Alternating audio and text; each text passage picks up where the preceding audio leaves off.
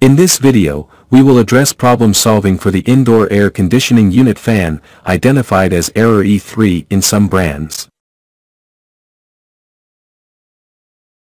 We will focus on the 6-wire fan, composed of 2 pairs of connections, 3 thin cables, and 3 thick ones.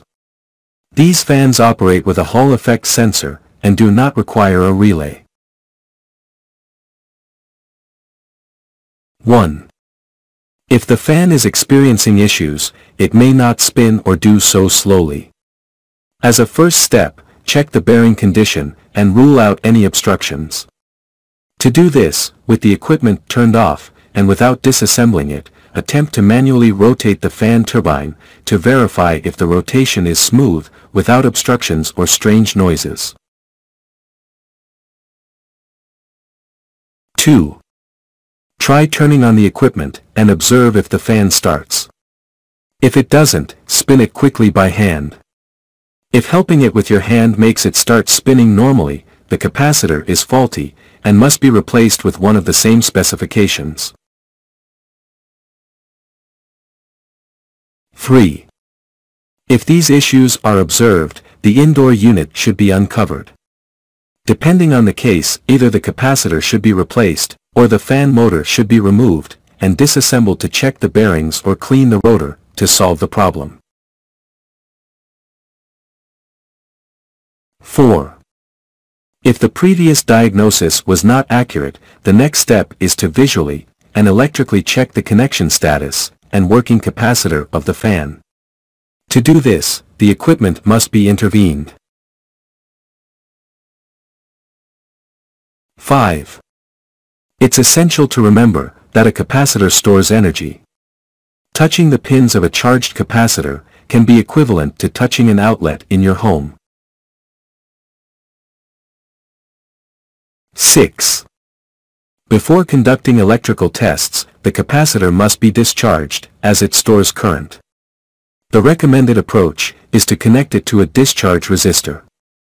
The capacitor can also be discharged by connecting its 2 pins with cables or an insulated screwdriver. Although this short-circuit method may affect it, a spark is generated in this case. 7. With the discharged capacitor, measure its capacity with a multimeter on the microfarad scale. It should show a value very close to the capacitor's plate value. 8.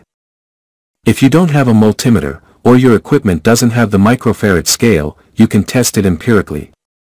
Charge it by connecting its 2 pins to a power source from the electrical grid that provides a voltage lower than the capacitor can withstand.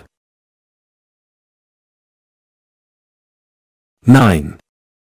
After charging, try to discharge it quickly using the previously mentioned procedure, and observe if there is a spark in the discharge, using the screwdriver.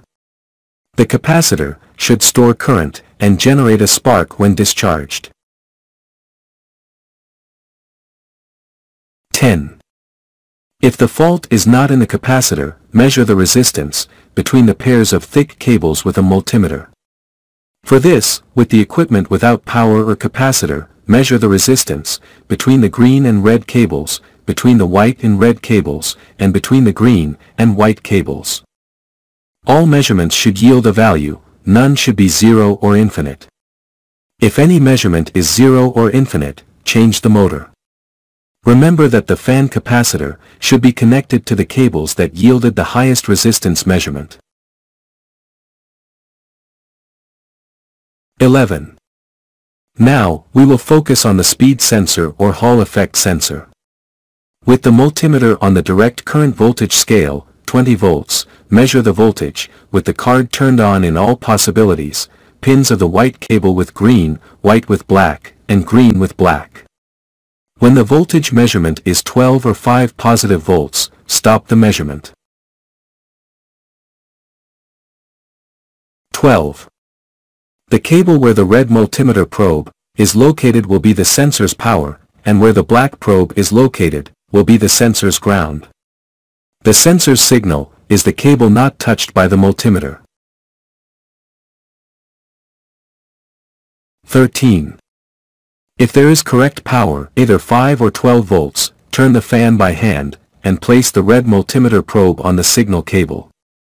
With the same direct current voltage scale, the voltage reading obtained on the multimeter should change as the fan rotates. If there is no change in the signal measurement, there is a problem with the sensor, and we should focus on it. If the board is on, and there is no power to the sensor, the problem is located in the electronic board.